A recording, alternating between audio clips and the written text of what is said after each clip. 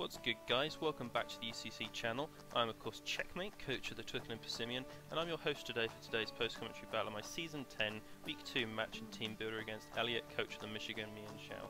So of course, as always, my team is of course my Tier 1 Mega of Mega Altaria, my Tier 1 of Magiana, my Tier 2s of Celebi, Momo Swine and Mandibuzz, my Tier 3s of Minior, Cobalion and Tentacruel, Tier 4s of Virizion, Moltres and Ambipom, my Tier 5 of Miltank.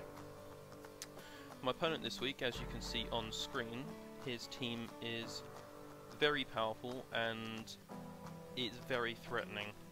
His Mega is obviously Tier 1 Mega Lopunny. He has Tier 1s of Thundurus, Therian, Kyurem Black and Tapu Lele. His Tier 2s, or Tier 2 is Suicune.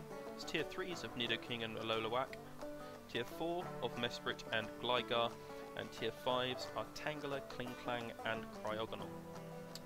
So, looking at his team, he does not have much in the way of hazard removal, or reliable hazard removal, with his hazard removal really being Gligar, Cryogonal and the Thundurus.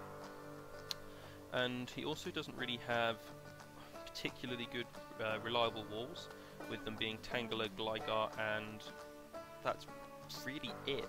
Suicune is very bulky, but it does not have access to that reliable recovery, which you really do want on your tanky Pokemon. However, his offense is second to none. With offensive threats such as Thundurus, Therian, Kyurem Black and Tapu Lele, then other ones like Nidoking, Marowak, Alola and obviously the Mega Lopunny, you don't want to be switching into that. So I've tried my team building, obviously with a balanced playstyle. I like to be able to have a switch into most things my opponent has, and I think I've managed to do it again.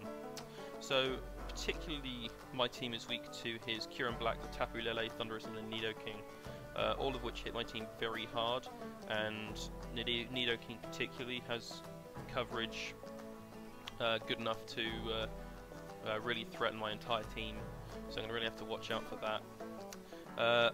I'm particularly solid, however, against things like the Cryogonal, the Tangela and the Mesprit, with reliable checks to, or fairly reasonable checks to all three of them.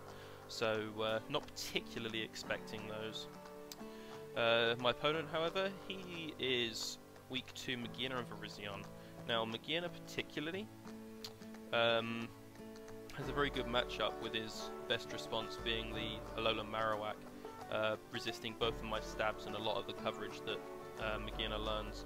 Now, Virizion has a fantastic speed matchup against him, and its offensive stabs aren't bad against his team either, so looking to exploit either of those will be my main two win cons. Looking at against his team, he's pretty solid against my Ambipom, Tentacruel and Moltres, particularly with things like Thundurus, Kyurem and the Mega Lopunny, and also the Nidoking. They're really able to threaten all of those three really hard, so they will be less important in terms of the matchup. So, looking at my opponent's weaknesses this week, he doesn't actually have any checks to ghost types. His only resistance is actually the Lopunny, but as I don't have a ghost type, I can't really exploit this. So, from that, I'm actually going to be going a little bit more creatively. So, going over the team, I decided to bring my Magiana, Altaria, Celebi, Virizion, Miltank and my Mandibuzz. Starting off with the Magiana, as you can see, it is very good against his team, with his best check of, as I've already said, mentioning the Alolan. So, weakening the Alolan is going to be a pretty big priority, and then Magiana has a very good shot at pressuring his team late game. So this is going to be my primary win condition this week. I've opted for a modest max special attack variant, which is able to pressure his team the most, and it's going to give me the best opportunity to get that Soul Heart boost and potentially sweep. So, as you can see, I've opted for a shift gear variant, so at +2 I can outspeed a Lopunny, which is designed to speed creep my Minior. So with the extra bulk that I have, I'm able to take hits a little bit better and just splashed a little bit into special defense. So for the rest of my investment, as I said, I put it into HP, and that just allows me to take a hit better to allow me to shift gear up. Alright, so moving on to the Altaria. It's mainly there as a defensive check to Alola and Lopunny. Being almost fully physically defensive, it's very good at checking these two, and that is its primary role this week. And with its fantastic Dragon Fairy typing, when it's Mega Evolved, it has a fantastic typing. It's able to check Choice Locked Thundurus and potentially Choice Locked Thundurus and Kyurem as well. Should they be locked in, potentially things like Outrage, or even Choice Scarf, Choice Specs into things like Thunderbolt or Volt Switch. So I've got a small amount into special defense, just helps me take a hit a little bit better on the special side, and it actually makes it very unlikely for Sludge Wave from Thundurus to actually be able to OHKO me. Earthquake in return hits his team very hard, and Roost is there for reliable recovery. Ice Beam is there so I can actually hit the Gligar, so I'm not essentially walled by it, which stops him from being able to get free recovery, stealth rocks, defog up against me without me being able to really do anything. So that's really good for me, and actually means that it's going to be able to stop his supportive capabilities as such. Not being such a speedy variant this week, being a defensive set, I can actually opt to run the minus speed nature, which gives me the ability to use both of my offensive stats, which is going to be really helpful. Continuing on into my next mon, I've chosen Specially Defensive Celebi, and this is one of my primary Lele checks, and fully specially defensively allows me to take any hit that he wants to go for, and unless he's something like Specs, he shouldn't be able to TKO me. Seed Bomb deals a little bit more damage to him than a special attack, so I've opted for that, and it also is able to deal consistent damage to the Suicune as well, should he be a Calm Mind variant. And teching Worry Seed is also really nice, because it'll give him Insomnia, which will stop him being able to go for rest, of course. So, moving on, Dazzling Gleam is there to guarantee being able to break a Kyurem substitute, which he would easily be able to go for on the Celebi. Particularly potentially have U-turns or Grass Stab, potentially even Psychic, and he wouldn't need a lot of special defense or bulk investment to be able to get around that. So running the Dazzling Gleam also enables me to break that thing sub, and it also enables me to hit the Lopunny for super effective damage and get close to a 2-hit KO. Recovery is obviously there for longevity, and similarly to the Altaria, I don't actually need most speed this week, so with the minus speed nature I can actually opt to utilise both of my offensive stats, which is going to be really helpful. So, moving on to Virizion. Virizion is Physical Sweeper. Swords Dance Life Orb with enough speed to outspeed a max speed Cryogonal. Not particularly expecting it, but I'd rather outspeed it than not. So it has a fantastic matchup with, obviously there's only one outspeeding it, being the Lopunny. So having Life Orb Swords Dance variant is actually going to be really effective against him, and I can set up on various things. Fighting in grass coverage against his team is also very strong, and I don't need anything other than Stone Edge as well to be able to hit his whole team effectively. So yeah, very simple set for Virizion this week, and it's got a simple role of just being a ball breaker, break his team apart a bit, and enable Megaena obviously to get the potential late game sweep, or maybe even the other way around. Megaena breaks a bit and allows Virizion to clean up late game. I don't even need an SD to be able to do solid damage output as well, which is really going to help actually break his team apart. Moving on to Miltank, it's especially defensive, making up my specially defensive core with the Celebi, and it's also there to check the Kyurem. As you can see, my team this week is pretty pressured by it, and although Thick Fat doesn't actually make any difference to the Kyurem, it means that I'm going to be able to take on the Nidoking very, very effectively as well, being able actually not to KO by anything that thing wants to go for with this spread, unless he's choice specs. And it also enables me to check the Cryogonal again, which I'm not hugely expecting, but Ice against this team I've brought is pretty effective, so it wouldn't be the biggest surprise, I have to say. It does being obviously specially defensive, it does make me a little bit more vulnerable to the Mega Lopunny, but hopefully with the physically defensive Mega Altaria and spoilers physically defensive Mandibuzz, they should be able to check the Lopunny effectively enough for this not to be too much of a problem. Obviously Stealth Rock, this is my rocker this week. Milk Drink is there for reliable recovery. Body Slam does some reasonable damage, and it obviously has that chance to paralyze, with Hammer Arm there able to break a Kyurem Black substitute, and it also is able to deal some solid damage to that Lopunny, of course. So yeah, it stops the... well, it's essentially designed to check the Kyurem, which is a fairly big problem for this team, as I say. Finally, as I've mentioned already, we have physically defensive Mandibuzz rocking the Rocky Helmet, and has a moveset of Foul Play, Toxic, Roost, and Taunt. So Foul Play deals solid damage to the basically this whole team. So I don't really need any other coverage, which is going to be really nice. I won't really be able to hit things like the Tangela or the Gligar particularly hard, but with Roost, with Foul Play, I'll be able to chip them down, especially with that Taunt as well, stopping them getting their reliable recovery. Roost obviously there for longevity. Toxic and Taunt also threaten his bulky defensive mons such as the Suicune, and actually enable me to wear those things down for late game. So yeah, the Rocky Helmet's there to wear down the offensive threats such as the Lopunny, of course, which should he want to go for a fake out on me, he's going to take a solid 7. He's probably going to take more damage than I am, to be honest. And I'm able to take easily 2 adamant hits from him, which I'm expecting him to be. So yeah, Mandibuzz has a very simple role, and it's going to be very effective at doing it. I'm expecting it to live either forever until the end. So yeah, looking forward to it. So yeah, that is the team overview for this week. Make sure you tell me what you think about it in the comments below, and now we are going to move on to the battle. So yeah, pretty excited for that. Alright, so we are in the replay of the battle now, and as you can see, my opponent Elliot has decided to bring his Nidoking, Marowak Alola, Suicune, Mega Lopunny, Thundurus Therian, and the Gligar. So, of course, he has not brought his Tapu Lele, and he has not brought his Kyurem Black, which is good.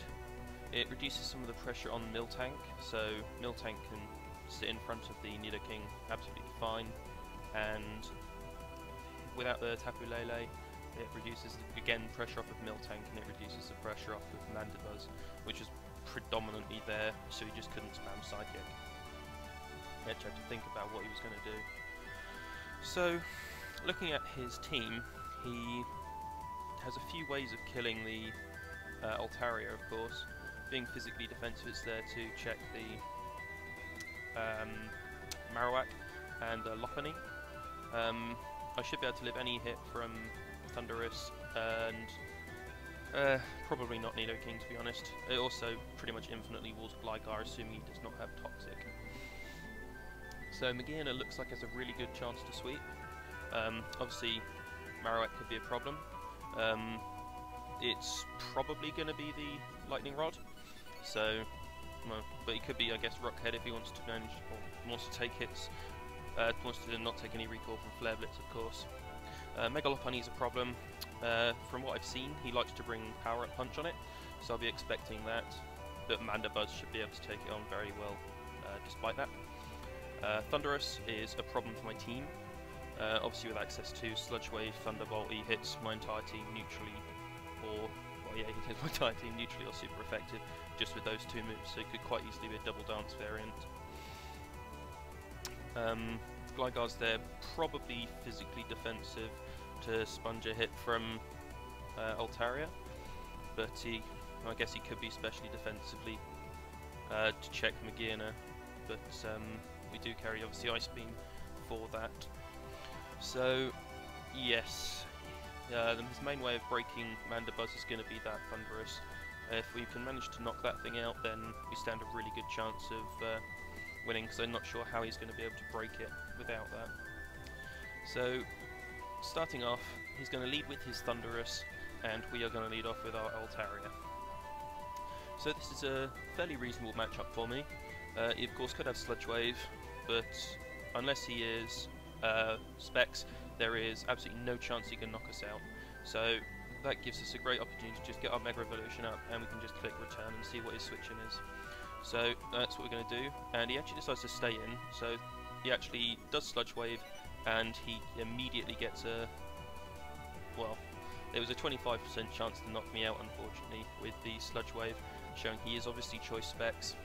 Oh, this of course unless he is Modest, but that is a really bad turn one, because we've now lost our best switch into Marowak, which we know absolutely nothing about, and obviously it's a great check to the Lopunny as well. So we are going to have to work out a way of checking those. So we're essentially battling here with 5 Mons. But because I know that's Choice Specs, I can easily go into my Magearna, and we can check to see if his switch in is the Marowak, which it is. So we're going to double into our Mandibuzz, and we're going to threaten him with a Foul Play, which he doubles into his Thundurus for. So we get a nice bit of chip off on that.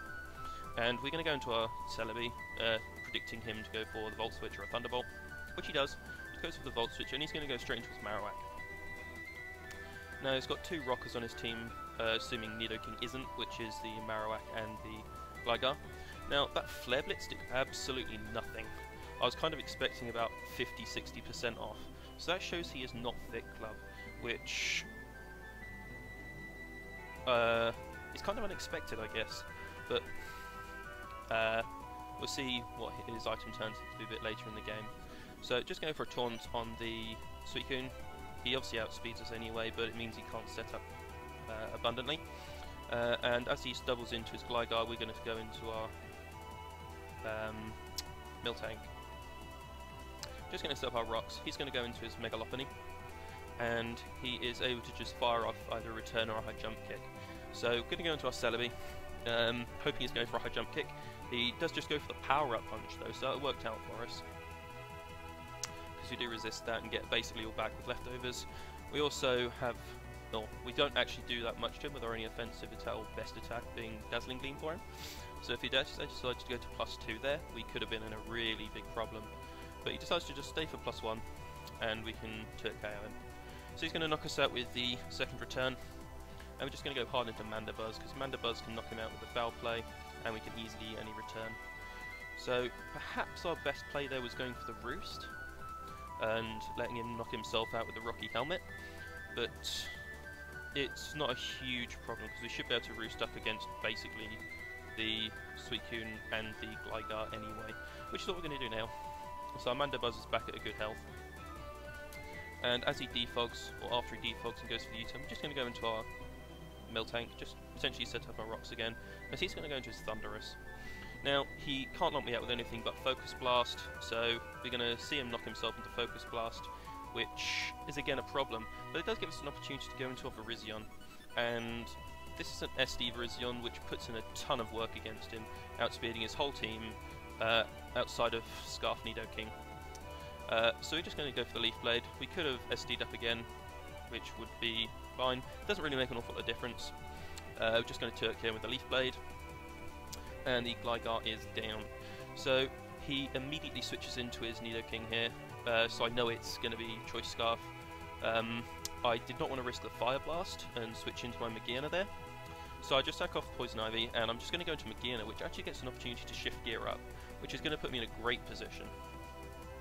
So as you see, go for the shift gear, boosting our speed by 2, as he goes hard into the Marowak. Now, we know that he is not in fact the Lightning Rod, so this gives us an we know we need to outspeed the Nidoking, of course. We don't outspeed it at +2, being it's scarfed. So we need to get another shift gear up so that he can't just go into it and revenge kill us, because there's no way we're going to be able to get 2 shift gears up again. So we're going to take this opportunity. We have a couple of options. Firstly, shift gear up again, and it's depending on its spread, max HP, it's actually a roll in our favour to knock out this Marowak with the Gigavolt Havoc. Secondly, we could just go for Thunderbolt or the Gigavolt Havoc and try and Turk KO him, or knock him out immediately. or we could switch out into our Mandibuzz on the Flare Blitz, get some Rocky Helmet chip, and see how we go from there. So we don't know this Marowak's item at this point in the game either, so he could actually be something like the Kebia Berry to reduce super effective ghost type attacks, because Mienshao obviously gets Shadow Ball, so he could actually be the Ghost Gym, which we were actually before changing over to Electrium. So that's something he could be, which I decided he's probably something along those sorts of lines, so you can guarantee take that hit. So we're going to go for a Shift Gear, and he's going to go for the Flare Blitz, which is really good because he doesn't knock us out, and he actually does less than I expected to. Suggests that he does about what I expected to, but it shows that he is max attack, so he's not Spadef invested at all. So this Gigavolt Havoc should be able, it's a roll to knock him out. We go for the Gigavolt Havoc, and he actually turns out to be Assault Vest, and that is essentially game over. I didn't think about it at the time. I'd forgotten that Assault Vest was even a thing. So just going to go for a Roost, as he's going to go for Stone Edge. It does nothing, we actually gain a little bit of health from that. But we're able to knock him out with Foul Play, but it just means that Thundurus can come in and revenge kill us with a Thunderbolt, and that is good game to Elliot. So there was a few turning points in that game. Obviously turn 1 was a massive turning point for me, because it essentially meant I was battling Elliot with only 5 mons, which was very difficult to do. Having something that could switch into potentially Thunderbolts as well with as the Altaria is really nice, but it also would have been able to put in a lot of work against that Marowak as well, and pressure the Gligar, obviously having Ice Beam. It would have also been able to switch into the Lopunny as well, because we'd have been able to knock it out with a return. So certainly missing those, or missing out pressuring those monsters is a problem for me. Aside from that, I'm pretty pleased with how I played. I don't think there's anything I would have done particularly differently. So yeah, it was well played, very well played game by Elliot. He did some excellent prepping, and I look forward to battling him again, obviously in the rematch. So look forward to that. So unfortunately, we are now 0-2, which happens to be exactly how we start every season. So I guess we'll just see how it turns out at the end. But yeah, it was an enjoyable game, and as I say, look forward to playing them again later in the season. So if you guys enjoyed, make sure you hit the like button, subscribe for more UCC content from myself and other coaches. The weekly recap will be going up late this week, unfortunately, as some battles are late to be played. But yeah, next week we play Flo and the Alcoholic Alamomola, so we need to obviously watch out for his baton passing shenanigans. But apart from that, I'm going to leave it here. So thank you very much for watching. As always, leave a like. If there's any constructive criticism, please leave it in the comments below, and I'll see you guys next time. Laters.